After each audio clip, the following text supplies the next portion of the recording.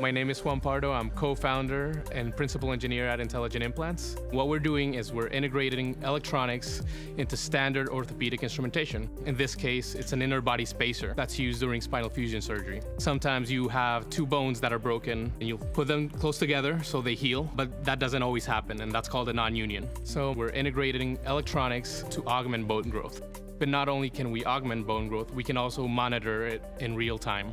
By taking very precise measurements, we can pass that data onto a piece of software, and that software will tell you what direction the bone is growing, how fast it's growing. So if your surgeon sees that bone isn't growing during your spinal fusion, he can adjust treatment in real time to make sure that you heal quicker and in a safer way.